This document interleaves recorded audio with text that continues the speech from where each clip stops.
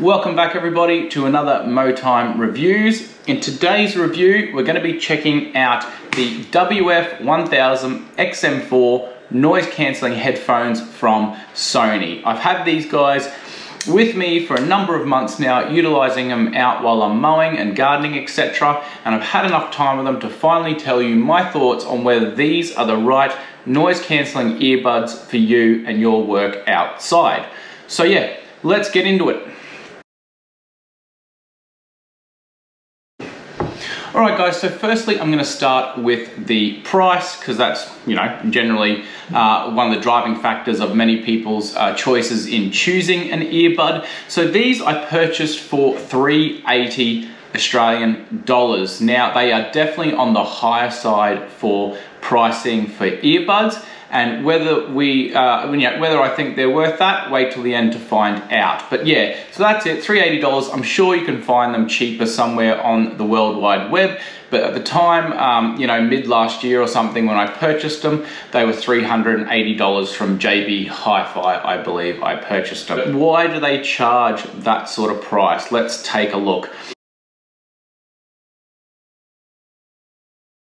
So first of all, we'll probably just start with the general design of the earbuds. Now we'll pull them out and have a quick look. So there's the general design. You can see they're quite rounded and they're quite, well, I would say a medium-sized earbud. Now I have used Bose and Jabras over the years, and this is my first Sony earbud pair, and I would say they're probably in the middle of sizing between the Jabra and the Bose headphones, which is fine. They're a good size. I don't mind the larger sizing purely because I have sort of big chunky fingers, and to hold on to these when you're putting them in your ear, quickly pulling them out while you're mowing and whipping and doing your stuff outside, having the larger earbud I find is a bit easier to hold on to. Generally, because you're outside as well, you don't really want to be dropping these or pulling them out when you're standing over a drain out in on the road, or you're standing in a landscape wet pit or something like that, some mud, and you pull it out and it falls and drops in there, then you're in trouble. So yeah, I find the sizing really good, and they fit in the ear really well in the way of sizing. The Jabras are slightly smaller than that, and when I had them, I have done a review on them, but when I had them, they're smaller, so they're a bit harder to handle. You got to make sure you're really holding on to them, so you don't drop them. But yeah, so that's sort of the overall size. Now we'll talk about the actual earbud tips. So with the earbud tips, these are a different design to the Jabras and Bose headphones. So these have like this squishy earbud material, where like a lot of the cheap earbuds for noise cancelling, you've got to squeeze them and then put them in your ear, and then they expand in your ear and hopefully fill the ring and the gap around your ear canal, completely tightening off the gaps. So when working with these against the Bose and the Jabra ones, I'd have to say I don't like this style. I completely understand and get why they've gone this way, but just for what I do of in and out of the ute, taking them on and off regularly on a daily occasion, it kind of got a little bit annoying, doing the squeezing around, and then you've got to quickly stick it in your ear before it expands, because if you don't do it quickly, it's going to expand, and then when you go to put it in, you're not going to get a very good seal, which I've found a few times, over the number of months I've been using these. So I'm not the biggest fan of the squishy tips. Squishy probably isn't the right word for it, but you know what I mean.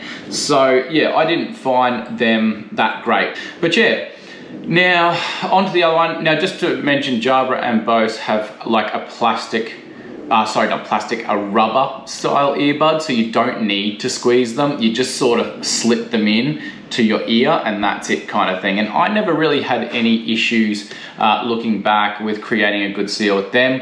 A lot of the times those sort of earbuds come with different size ear tips. So you'll have small, medium, large, and of course you can just change it to what suits your ear the best. But yeah, so not a big fan of the squishy tips. It is getting a bit annoying having to squeeze them, and then quickly jam it in the ear to get that seal. So yeah. So the next thing I'll probably talk about specifically to the earbud, this is about the actual operation of the earbuds. So obviously when you pull them out of the case and put them in your ear, they will automatically connect with what you've connected it to. Most of the time, 99% of the time, it's my phone, because that's what's in my pocket, and that's how I listen to podcasts and music and everything while I'm doing my work. But with the Sony, as opposed to the Jabra headphones I've had in the past, or Sony one, Bose ones I've had in the past, they both came with buttons on the outer edges to click in the way of to turn volume up, answer a call, pause anything, etc. Where the Sony ones are different is they are touch sensitive pads on top here that you just touch in order to do something. Now, using the previous earbuds from other companies as opposed to this, I'm not a big fan of the touch sensitive pad. Now again, I am talking specifically for the work I do, which is outdoor work, mowing, whipping, all that sort of stuff. So when it comes to me, my phone going off, because I get phone calls during the day from clients or new customers calling in, etc. I stop to answer those calls, hence why I use these sort of headphones. But I've found it a bit annoying to use a sensitive earbud. It sounds really stupid, but when you're sort of busy and you're holding your brush cutter or whatever you're doing, and then the phone rings and you go to press it, you kind of sometimes it takes more than one go to press the sensitive button in your ear. Like, there's nothing to feel for it. It's not a physical button that you can just push and you've pushed it, you're going to answer the call. Times where this has come in and I've trying to press it and I'm not hitting it correctly. Maybe it's just, I'm just off with putting my finger to my ear, but you can't see your ear, so you can't exactly know, sort of thing. Could be just me, but that is definitely something I found a little bit annoying with the Sony earbuds, is the touch sensor buttons on the outside. I much prefer an actual button to do that, because there's times that I've tried to press it, hasn't gone, I'm sort of juggling things, I've missed the call, and it's just annoying, because then you got to stop, pull your phone out, call the person back, or whatever sort of thing. It's just, time consuming. So yeah, not a big fan of the touch sensitive buttons on the outside. But yeah, let's move on.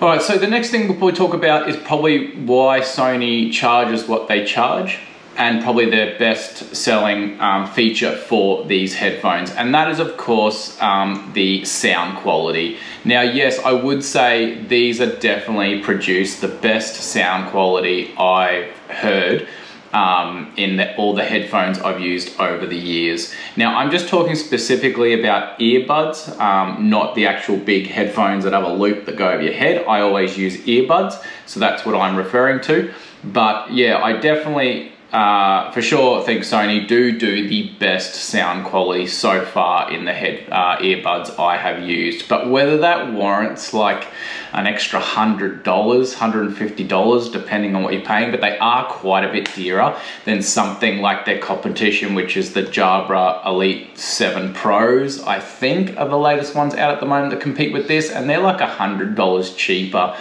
So for me, that's whether or not for you how important that is, the sound quality. Like, it is important, sort of thing, but again, given my job with the brush cutter screaming its ringer off next to me and the mower, etc.,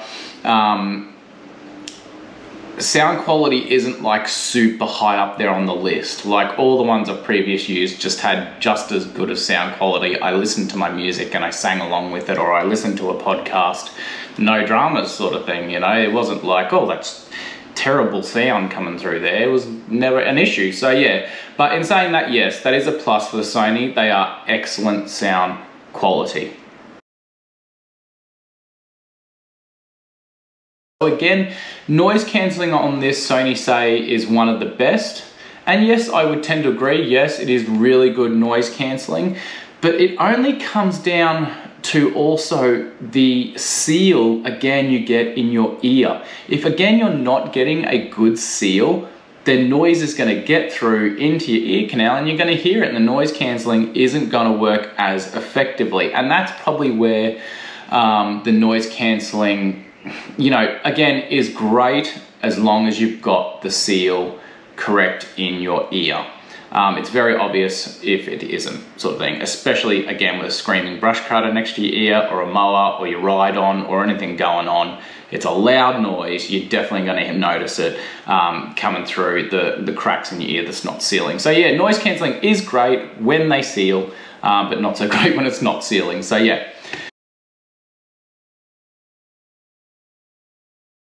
Battery life, let's move on to battery life. So the case is actually a battery, like there's a battery inside the case. So you charge the case, which generally takes about 3 hours to charge, you know, from your USB port or whatever plugged into power. But then when you go on the road, like I am, I'm out all day, then the earbuds, the case holds about 1.5 hours charge on the road to charge the earbuds if they go down. So yeah, plenty of time. There's definitely not been a day where I have run out of battery. These things are absolutely brilliant in battery life. And again, I use mine all day, in and out all the time sort of thing. So yeah, great battery life for sure. Now, talking about battery life, when you're actually in use with these, you generally will get about 12 hours with noise cancelling off, and you get about half of that. So you get about 8 hours utilizing noise cancelling, which again, 8 hours is a general, you know, normal working day of most people. Some of us guys and girls outside in the lawn industry might be doing, you know, 10 to 12 hours or might be doing less, but either or, 8 hours is easily enough time you know, to use your headphones all day and then charge them again if you need to when you get home. But yeah, definitely battery life are fantastic on the XM4 1000. So yeah, definitely a tick there.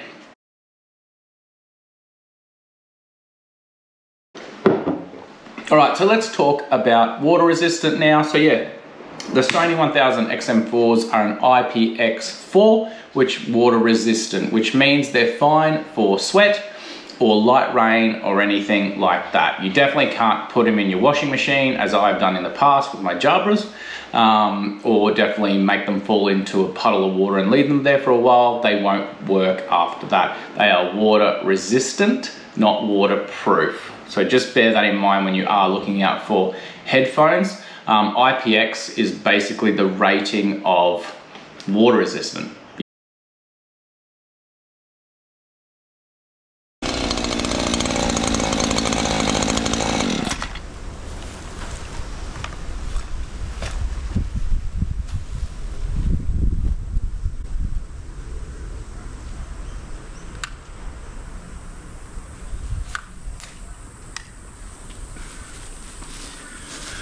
Alright guys, the SONY earbuds, do I think they're worth the money? Look, in the end, I think not. If you can get a pair of earbuds that are cheaper, like the Jabras, etc., like I said, then I definitely would just go with them. Now, given the landscape environment we work in and how hostile it is with weather, and you know, sitting on a ride-on or a stand-on or push mower, whatever you do, they might fall out and you might need to change them often if you break them. So, you know, having the Sonys, I mean, you do have insurance and warranties and stuff, but I'm pretty sure they're not going to warrant that if you mow over it and spit it out and chew it up. They might not cover that. So just bear that in mind. But yeah, they're not a cheap replacement was what I'm trying to say. So in the end, I don't think they're worth the extra $100 or so more than Jabras and the previous ones I've used. But for me, working in this environment and utilizing these sort of headphones, earbuds, I don't think it's worth the extra money. You can certainly get something that does just as good a job with the cheaper price. So yeah, just my thoughts and opinions. If you agree or disagree, let me know down in the comments below, or let me know in the comments below what you use for your ear protection and noise cancelling when you're out mowing and whipping and whatever you're doing. So yeah, let me know in the comments. Alright my friends, so that's my thoughts and opinions on using the WF-1000 XM4 wireless noise cancelling headphones from Sony while outside mowing and brush cutting and doing the work we love to do outside. So I hope you enjoyed the review. If you have any more questions regarding the earbuds or anything else, please leave them in the comments below and make sure to click the thumbs up button if you've enjoyed this review. I've got more reviews on other earbuds, etc. coming. So make sure you are subscribed so you don't miss out on that. But yeah, that's it. I've got to put these down, get back to my work, and get back out to the lawns and gardens and what I love doing. So yeah, as always guys and girls, I hope you are staying well mentally and physically, and we'll see you legends in the next video.